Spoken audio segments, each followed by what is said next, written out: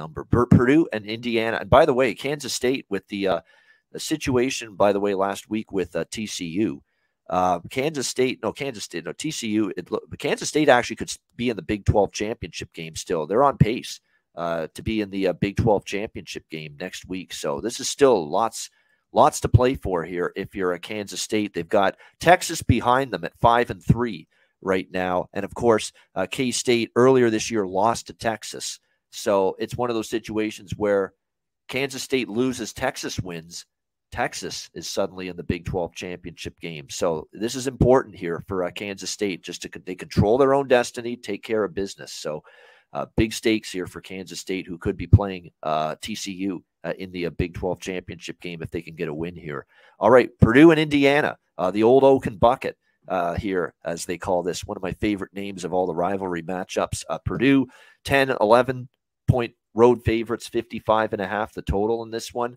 So I was starting to wonder, was Indiana checking out? And I took a small shot with Indiana last week against Michigan State, although I like the over, as I mentioned on the Saturday show, a lot more. I did not expect that. I mean, 39-31 win in overtime. Clearly, this team is still not let go of the rope for Tom Allen, which is good to see. And I got it. And look, they didn't really do much in terms of the passing game. Dexter Williams was 2 out of 7.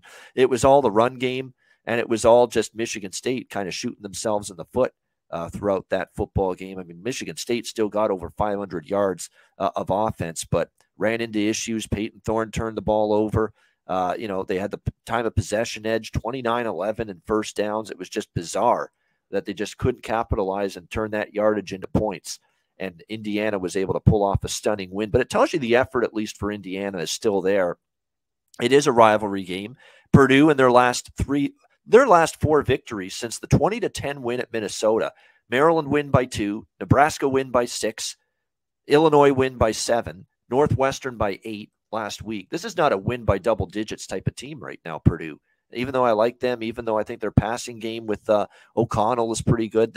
And remember, they've had some injuries. They've had King Doru, their running back's been out for a while. They've got some issues winning games by margin right now. So rivalry setting like this, I would lean a little bit to Indiana. And when it comes to totals with Indiana, I ain't betting anything but over with them right now. Their defense is that bad, but we saw some offense from them last week, and they probably moved the ball a little bit against Purdue. So the dog and the over are of interest to me here. What do you think, C-Matt? Yeah, you mentioned 7 games have gone over for Indiana this year. Purdue's the better team here. I like this old Oaken Bucket, from the well or whatever it came from. But Indiana, I just, that was a big win. That was a big second half from nowhere. They didn't have much of anything in that first. Came all the way back. They are at home here. I kind of want to take them. I just haven't trust them. It's just not a team that I love putting my money on right now, even though they got it done last week. So I'm going to wait on this one. But I think you're right. I think they, what Purdue defense is going to show up. They've given up points to some shitty teams. So maybe Indiana, you're right. This can get over.